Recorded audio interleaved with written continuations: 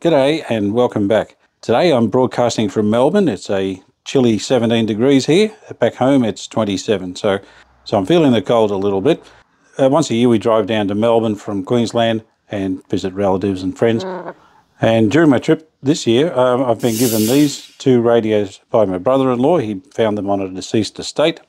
And I bought this one on Marketplace. It's a signal tracer. And the guy said, "Oh, you want a radio?" So he gave me that little Peter Pan unit. So what I thought, I'll try them out. I've got a dim bulb at the end there, and we'll just give them a try, see how many of them work. I reckon they'll all work to some degree. So let's start with the signal tracer. We'll see if that works. Here it is here. It doesn't have a brand name on it. It does have signal tracer written up the corner there. There's a big hole there, I don't know what that is. And gain switches and whatever else, somebody's marked them off. But it looks like a home built. It is professionally engraved on the front, so somebody that was in the industry perhaps made it and had access to engraving. Yeah, I don't know. It has a little cover on the top. I'll take the screws out and see what's inside. Alright, screws are off. Well, let's have a look. Here it is. It's got a power transformer, rectifier. It's got 3 valves there. Output transformer. Over here there's a little jack for putting an earphone in there, I assume. Now if we look down here, there's a couple of old capacitors in there. They need to be changed. There's a cover on the bottom, so I can't see what's underneath. It's got a fairly new looking power lead on it. So someone's changed the lead at least. I'll plug it in, we'll see what happens. Now if you recall, I made a little field dim bulb tester last year for a radio I did down here. So I'm going to use that again. So I'll just plug that in there. The unit's on, I'll just see what happens with the dim bulb. So that's behaving pretty normally. All right, let's see what goes on. I've selected those both to minimum. I don't know what they do. It's on. Let's see if I touch the probe. Oh, it does work.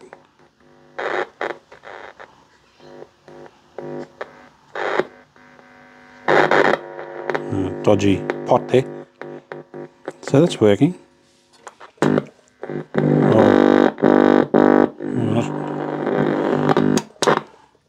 That seems to be a sensitivity. Yeah, I'm not sure. All right, well that one works. That was RF. This one is audio frequency, I guess. I can just make it out, audio. What's that say? Low gain. Controlling the gain, low gain. Don't know. So there's the probe for that. Not getting much out of that one.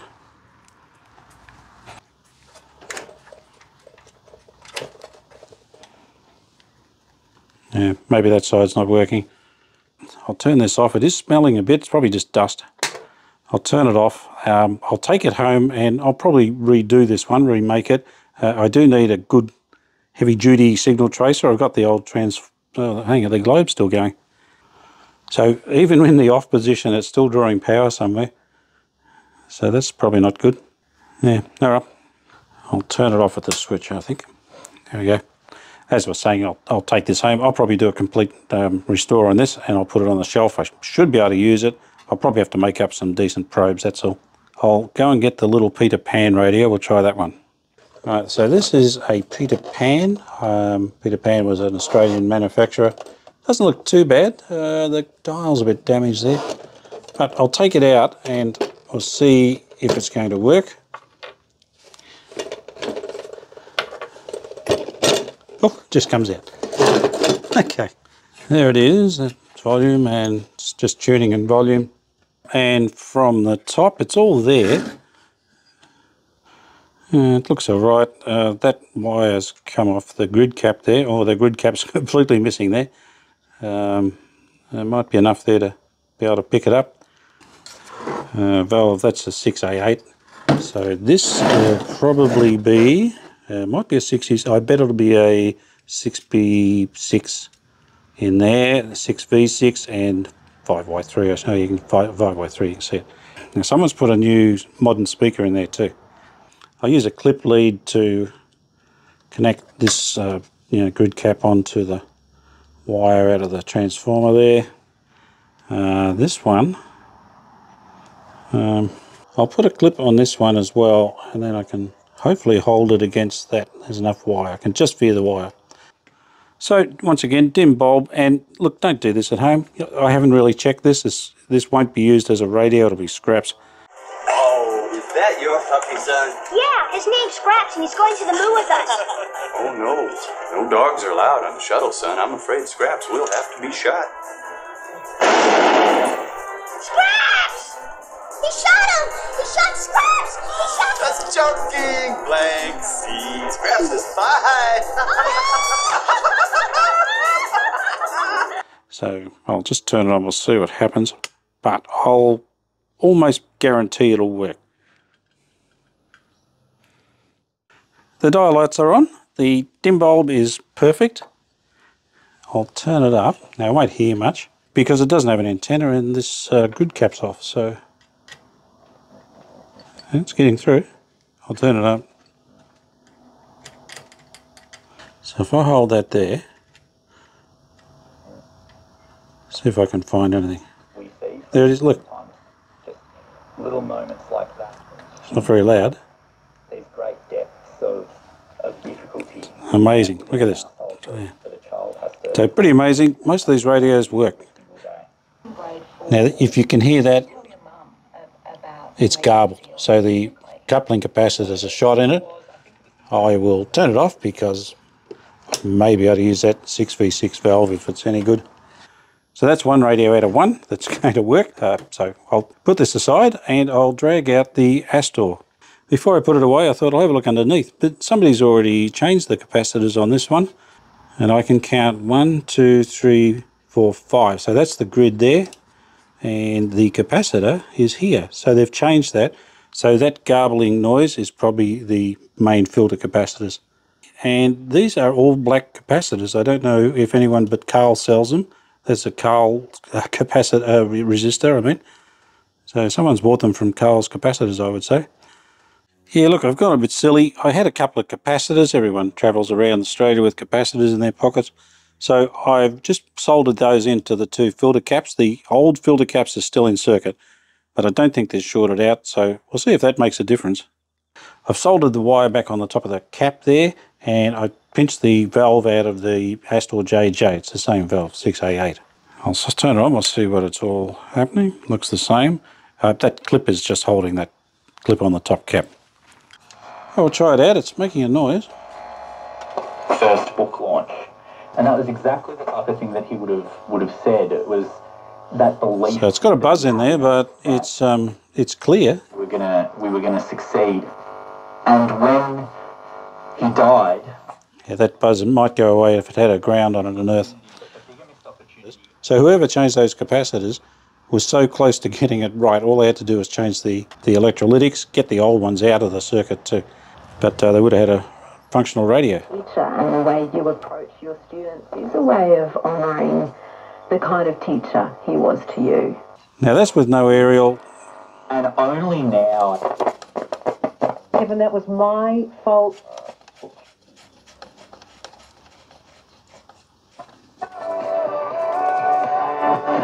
There you go, bit of aerial. So, very good. So that's my attempt at doing a Shango type repair in the field.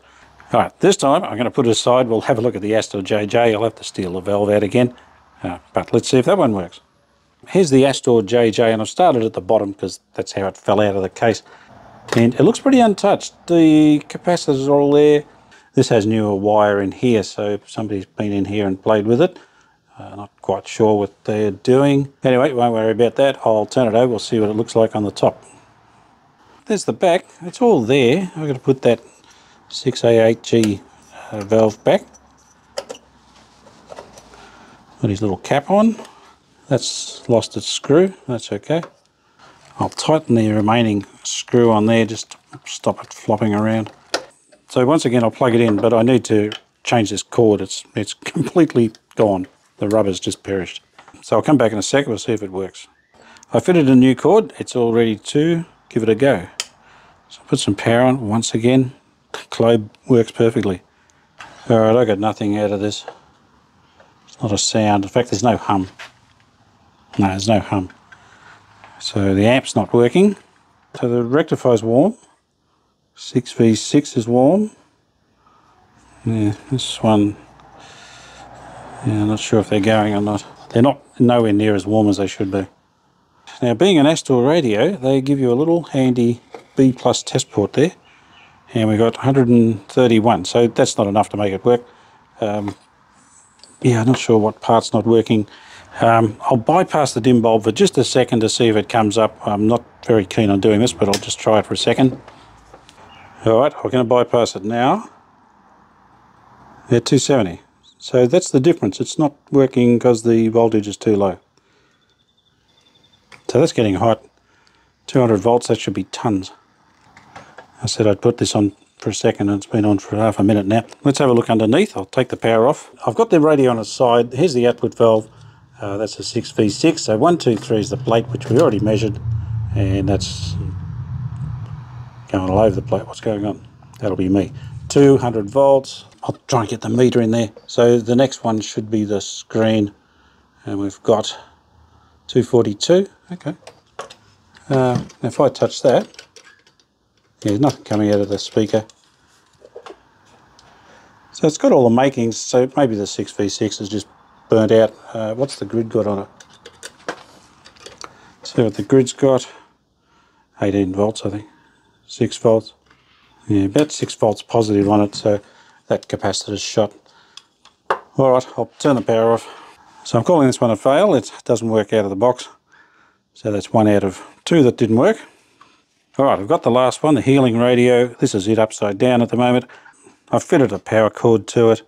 Wow, these capacitors are rough. So they may still work, I don't know. Anyway, we'll turn it over, see what's on the top. Well, here's the top, and it is absolutely covered in dust. It's thick, it's like a carpet in there. Anyway, I'll see if it goes. The dial string's broken, of course, so I'll have to wind it by hand. I've turned it on, that's the on-off switch. This is the volume, I'll turn it up. That was tone, and I'll tune it by hand. Alright, now as usual, okay, let's try it out. And it works perfectly. Well, the globe's responding normally. Got a couple of very dim dial lights on there. Ooh. There we go.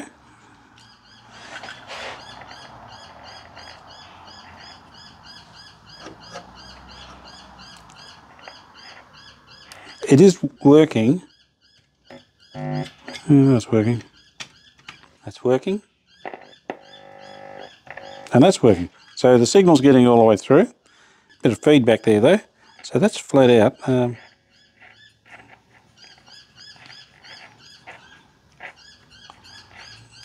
Not getting anything. Yeah, it's just not picking anything up.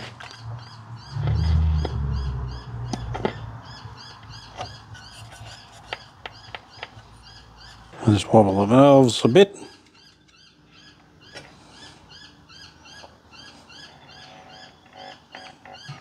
So that's working. All the valves must be working to some extent.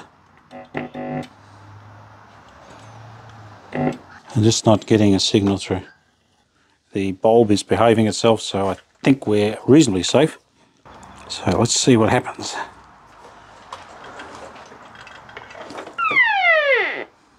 God.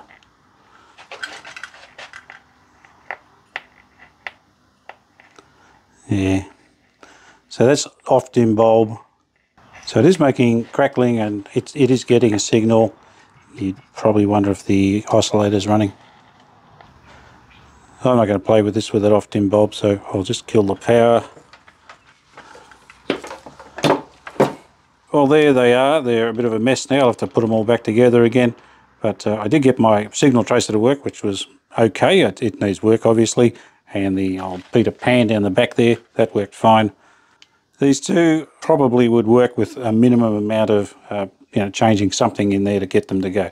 I think they would probably work. Certainly this one would work.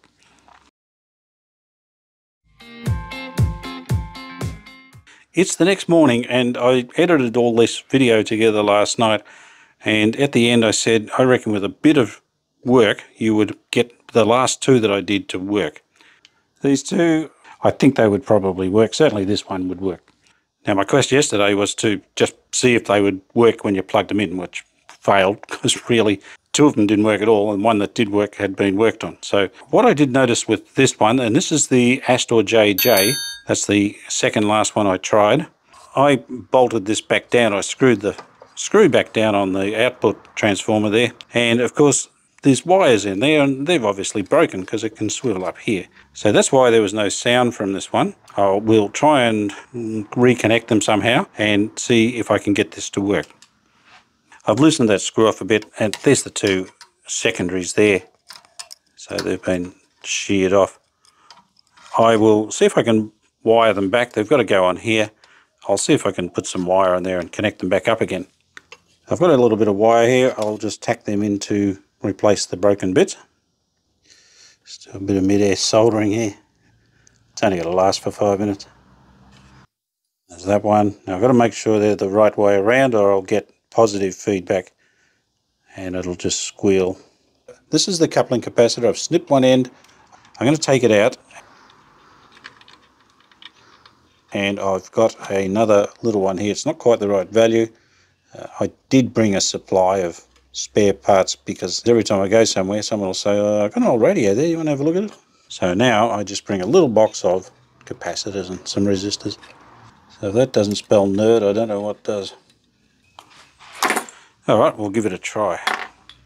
I changed the output valve to the 6V6 out of the little Peter Pan radio. I know that one works. That's why I changed that capacitor. I didn't want to destroy that one. So I'll put some power on it. It's on dim bulb still. Oh, it's a hum already.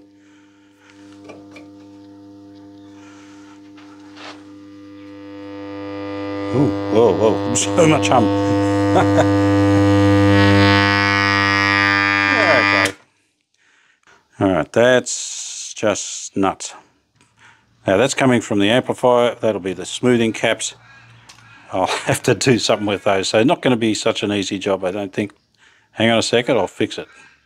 I pinched the two capacitors I put in that Peter Pan yesterday, and I've put them in here. So we'll try that. I still have the old caps in circuit. They didn't appear to be shorting out, so they should be okay for this test. I've flipped it over. We'll try it again. Dim bulb, you can't see it. It's working fine. So hopefully the hum's gone. Got some noise there. Antenna. Now the tuner I'm about to do by hand. Of the light didn't go as far as kind of creating completely different world as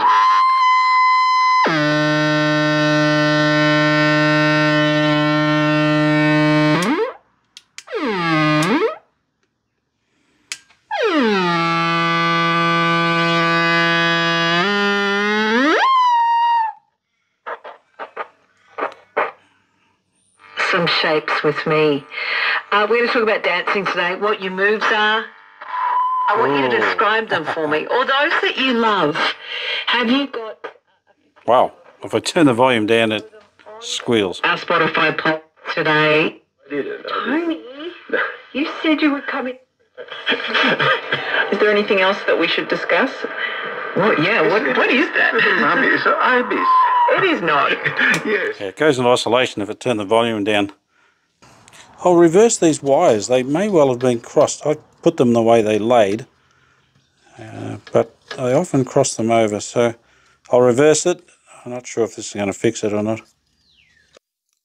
Alright, I've swapped those over. We'll see if that does anything. So power on again.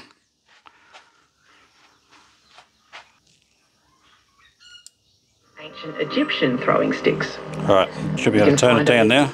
Explainer on that. Yeah, so they were crossed over, as I warned earlier. One of those people who are I thought I had put them the right way. And there's almost no way of telling, well, you can tell, but without testing, there's no way of knowing which way they go. So try and error is probably the best way to go. So that's working really well. Flexible inflation targeting. And this approach, amazing. The review panel has concluded that as well. The 2 to 3% target range is well understood in the community, and it helps anchor inflation expectations. So that's the other one going. Now, admittedly, I had to do a little bit of work. If the screw hadn't have come out of the audio output transformer and let it flop around, it wouldn't have sheared it off. It pretty much would have worked. But a bit of good information there. I had those crossed over and I said it would howl. What I didn't know was when you go to full volume, it would not howl. So that was something I've learned there. Anyway, these have got to be the right way around if it's got negative feedback into the amplifier from the speaker. This is the negative feedback circuit, and it's being fed back into the bottom of the volume control here. It needs to be out of phase with the volume control, so it cancels it out a little bit. But when you've got it reversed and it's in phase, that's when you get the feedback howl. Open the pod bay doors, Hal. I'm sorry, Dave. I'm afraid I can't do that. Alright, so that's two that are working. I'll move on to the next one. This was the last one I tried and it didn't pick up any stations. It was making noises but no stations. So I'll power it on again. Dim bulb, working fine.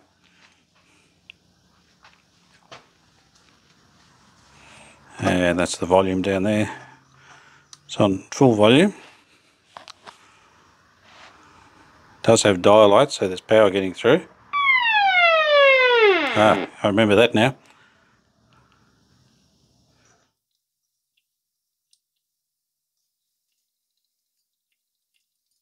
So it's picking something up, and they were all working. Yeah, so that's going. Bit of dirt on the capacitor there. So it's not picking up any stations. I'll bypass the dim bulb for a second. We'll see if it comes good. Okay, it's on full power now.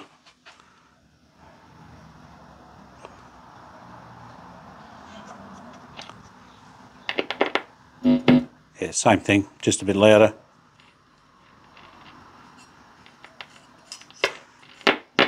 So let's check the oscillator. This is the converter or mixer valve, and pin 5 is the oscillator grid 1. So if I put my meter on there, I can see it. It should have a minus number. It's minus 3 volts roughly. So that should indicate the oscillator is working. Now another way to test it, of course, is to use a second transistor radio, and I've got this set fairly high on the dial. I can't quite see where it is, so it should be 455 above whatever that radio is tuned to, which I don't know what it is, but it's up the top end there. So I turn it up. You should hear the whistle.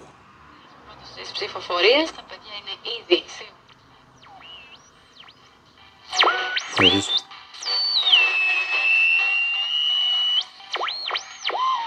Okay, if I turn it off, it'll stop.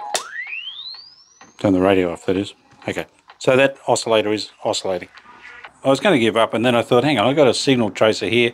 I've got it running on dim bulb. I'll just see if I can trace the signal. The radio is actually on full voltage. The volume on the radio is turned down, so if I touch that, it should come out that tester over there. And there, and if I touch this one, it'll come out that speaker because we're going past the volume control. Yeah, okay. Now, if I hold it near it and not touch that, we'll see if we can tune it. So it's picking it up. You can hear the plate rubbing in there, or whatever it is.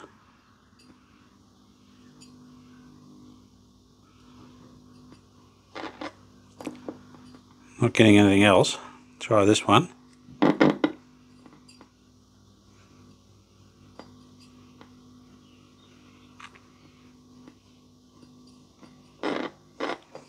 Yeah, so there's no signal getting to there, so the problem's right in the front end somewhere. Could be an open circuit in this antenna coil here. Yeah, something up the front end's not working. I can change that valve. The other radio had one of those valves. Hang on. So this is the valve that was in the Peter Pan. We'll put that in. I'll put the power on, and we know that one works. I'll see if that makes any difference. Turn the volume up there. No, it's not.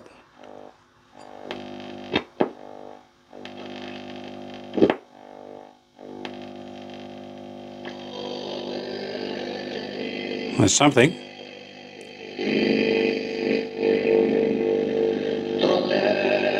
There you go, it's working. I don't know what that is.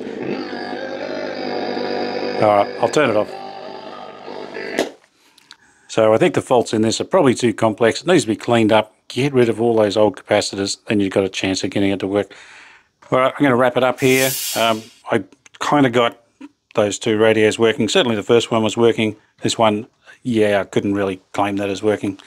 I'll call it a day on these ones. It was just a little bit of fun just to see how old radios work. Did a bit of troubleshooting today. Can I just say that if you're going to do this sort of thing at home and you're not 100% sure what you're doing, either don't do it or be absolutely careful. Don't touch anything while it's running. Only use one hand, don't use two hands at once, so you're not making a circuit through your heart. Just be super, super careful. It's not worth it. Anyway, I hope you enjoyed watching me play around with these and maybe you learned something. And I hope you can join me next time for my next radio adventure.